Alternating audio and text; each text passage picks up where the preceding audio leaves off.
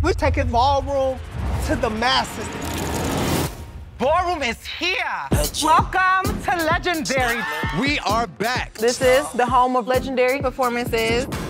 So first question that has been burning in my mind since I started this season is, what has this experience been like for the two of you without an audience? I mean, it feels to me like that is such a key component of ballroom, but you've been doing it and keeping the energy up all season without a crowd there. How has that been? It did change the dynamic of what we experienced last season as far as when the audience was there.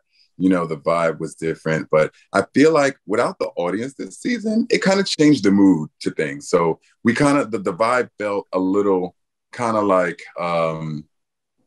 you felt more of the passion, you felt more of the energy, you felt more of the vibe of what everyone's trying to say on that runway without, the interaction of the audience. So it just changed the mood of what it was, which wasn't too bad because again, you were able to connect a little bit more better. You seen what was happening in front of you without anything taken away from it. So it although it took away what we wanted, it still added a little more of a beautiful gem on top of it.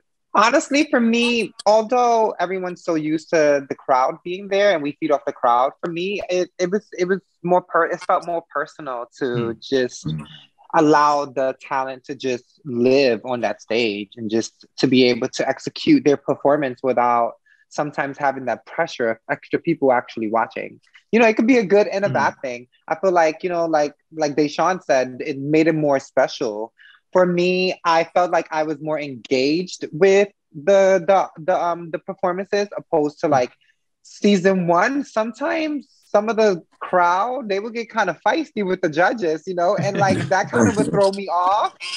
It would kind of throw me off because, I'm such a witty person. So I would hear something and I would have to like respond and then not be like, girl, you're in the middle of a show, like ignore the people. But like, as far as the show itself, I feel like it gave the audience, it gave the competitors enough time to like make it about themselves and not make it about like the crowd and, having to showcase outside of just the judges. I was also curious too, this being the second season, I don't know, do they feel more prepared the second time around? I mean, they've seen maybe the first season, they have more of an idea what to expect from the competition. Does that change things being this the second season of the show? It kind of gave, a little heads up of what to expect, compared to season one where they just went straight into it.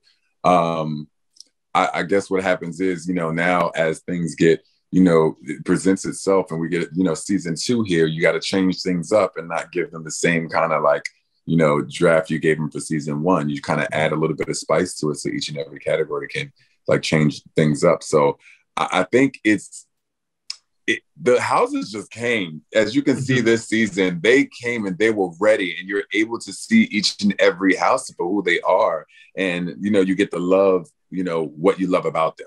And then you get to look at other houses and be like, no, I don't like that house. I don't like that about them, because people, that's the response I'm getting now from people. They'll tell me what they like about what house and they tell me what they don't like about another house, and it becomes that. So season two, they came prepared, but they came ready but they were hungry. You can tell. I feel like one thing that people don't realize that in the competition, although, yes, some of the competitors were ready based on like the challenges and they know they were getting a challenge. They knew they would have to come for certain categories, but the actual work that it takes for them to put the performances together, I feel like they're never going to be prepared, especially because we come from ballroom. Like for us to prepare for a ball, we found out about a ball weeks prior. So we know about the categories. We have meetings with our house members where we're like, you're going to wear this, I'm going to wear that.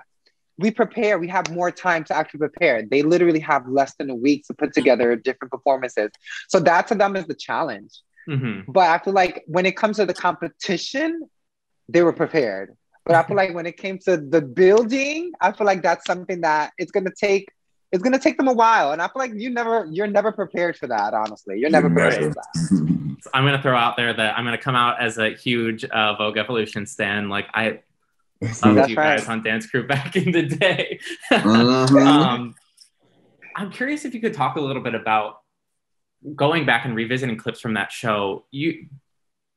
You as a group really were there to compete, but then you were also kind of expected to like teach us broader audience about ballroom, about even just broadly the LGBTQ community. How, looking back on that, I'm curious what that experience was like for you, but then also how do you think that's changed for like the houses, the competitors on your show now? Do you think that it's a different world and maybe that they don't have to present themselves in such a specific way anymore? I agree. Honestly, I feel like for us, the model behind Vogue Evolution for us, our goal was to literally go on the show and educate them on where voguing came from, and to educate them about ballroom culture and how important ballroom was to us, and to also show the world that voguing should be respected as a dance form, because back then they didn't look at it like that.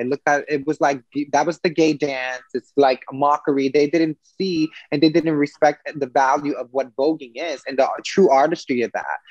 It took Vogue Evolution and me and Dashaun to, because it took work even after America's Best Dance School. America's Best Dance School was the catapult of it. It's like, okay, here you have 5 individuals who come from a culture and from an underground community. And here they are, not only are they in the competition, like you explained, but we felt like we had to be a specific way. Even working with like production and stuff, they expected the guys to be flaring and be extra and all this other thing. They felt like, okay, the world knows the gay or LGBT community to be a specific thing, so you need to beat that. And we weren't there for that. You know, we were there to be our true selves and to explain where we come from and what is our experiences and the fact that we should be respected as human beings, and this is our dance, and this is our culture, and we deserve to be celebrated.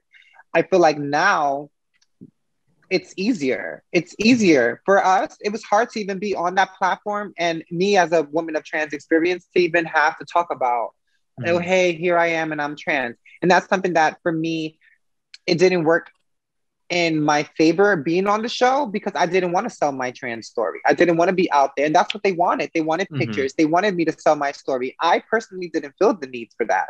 I didn't feel that.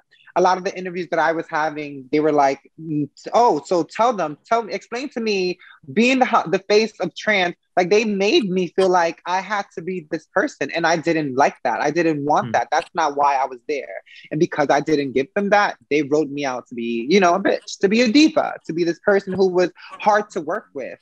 Now, this show, they don't have to go through half of that. They're able to be themselves. Nowadays, in 2021, being your most authentic self will get you the furthest. And that's what the show has. That's what, you know, Vogue Evolution did. They broke these walls down and opened up these doors for a place like Legendary to happen, and for a place where you don't have to outsell yourself and be this person that you're not. Now someone can celebrate you and love you for exactly who you are.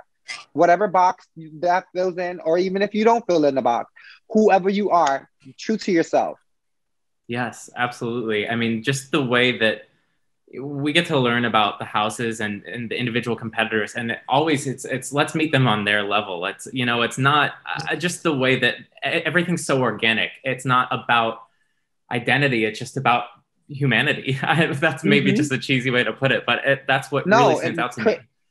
And it's crazy that you even have to put it in that term, and in that term. To even say that is like, it makes you feel like embarrassed to even having to say that. But it's like, in the world that we live in, unfortunately, these are the subjects, and this is how we have to attack things. And not even attack, this is how we have to address things. I mean, Dashaun, do you, what's your view of that? I mean, maybe you would echo some of what Leiomy said, but just the evolution. It's basically like Leiomy nailed right in the head. Like, again, we go back to these moments. I remember us sitting back during the Vogue Evolution times, and they were like, you know, snap for the camera, do this and that. We were like, we are not carrying on. We didn't come here for that. This is not what, you know, and again, you know, as Leiomy explained, the work that we've done even beyond Vogue Evolution, so we can even get to a place where we are today. We travel overseas. We did jobs with celebrities, or did with high-end clients, and you know, we did the job and the work in the field to let people know how they should and should not treat us as well too. Like, and again, That too. if there weren't times when we weren't there to step up to make this change, we wouldn't be in such a place right now. So where you have figures out there in our community who can be identified and use that as an example to let people know where the originality of the source come from. Because that was just like Leiomy said, again, we just want to let everybody know this is our community, this is our world, this is what's been going on, this is what you've been doing, this is what you've been doing that you may not know you have been doing.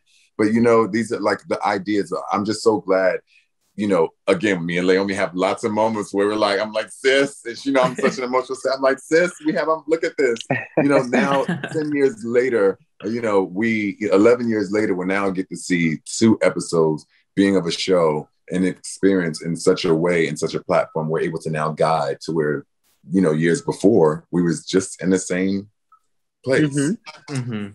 Well, so Leiomy, it was the Out 100 2019, you had talked about just bringing ballroom to the mainstream. And you had mentioned, you know, you were like, we can't forget where we started. We can't forget our roots. You know, we can't get lost in this mainstream success. Obviously, Legendary is on its 2nd season. It's got so many fans. This is arguably the biggest platform ballroom has had yet. How do you stay connected to your roots and not get lost in the excitement and everything? For me, it's very important to. It's hard when it comes to the ballroom scene, especially in my shoes, because, you know, I've come from the ballroom scene, but not all of my ballroom career was positive. It was like I dealt with a lot of backlash, and I had to fight my way in the ballroom community for my style to be respected. I'm one of the reasons why the voguing has evolutionized and has changed to what it is nowadays. And, you know, it took a long time for me to fight and to be respected. So for me, the way that I try to give back is by educating the new generation and giving them a place of a home, or like of a belonging. Like, I never want them to feel like, oh, Dashaun, look at Leiomy, look at even Dashaun, he this is his persona too. Like, we don't want to be in a place where we reach these platforms and we're, you know, getting the bag, like everybody likes to talk, and we're doing all these amazing things and we're forgetting about the generation. We come from a place within our community where we've seen people who are leaders that are not real good leaders. We've watched people, we've watched people follow the wrong leaders for years. So that's something that I personally put on myself. I want to make sure that I'm the perfect leader, and not even to say perfect, but I say perfect in a sense where I'm authentic. I share the fact that I'll be going through depression too. I share those things. I want to share everything about myself because I want people to understand that no matter where you are in life, you should always remember that you're a human first. You should always remember that you're a person before anything. You have emotions, you have your ups and downs. And I feel like a lot of times when you're put in these like pedestals, people forget about that, and they want to think that life is so perfect. And it's like, no, life is not perfect. I want to share with you that, you know, like I had to go through these things and it's okay. And I'm a person that you can come cry to. And if you need advice, I'm here for you. A lot of times we don't have that. We don't have people who are open to helping, open to pushing the person and be like, listen, that's not the path that you want to take. Maybe you can take this one, and like finding different ways to be a positive role model to people in different ways. And within the ballroom community, like you come across so many different people that your job is never done. Another thing about, like, you know, to add on to Leiomy's, like what she was saying, and like it comes to a place that when you come to the ballroom scene, even though how big you are, how fab of a celebrity you may be, we have to remind you, we'll give you the acknowledgement. When you come in the room, we'll celebrate you, we'll let you know. But after that time is done, we got to continue on with the ball. So, you know, that's what I still love about the scene. Like, although like you may be doing what you have to do, yes, you'll receive some love. You have the people pull to your side, they'll talk to you. But when you come inside this room and the ball is going, the ball is still happening. We love you, but the ball got to keep going. So it's always not too difficult to go back to a ball sometimes. But the difficult part is you deal with what's left in there, like some of the nonsense that you deal with, some of the shade, some of the things that you want to let like be away from, and it's like sometimes that like keeps you away from some of the opportunities of experiencing something so great. So it comes with the plateau, so you have to be ready for like you this is why when it comes to this culture, we want to make sure that like the right people who want to be a part of it are a part of it. Everyone who wants to contribute contributes, and if you love it, you will love it and not try to outsource it, because we put so much of everything into our love of our family, so we can be presented right when we come out there to a ball.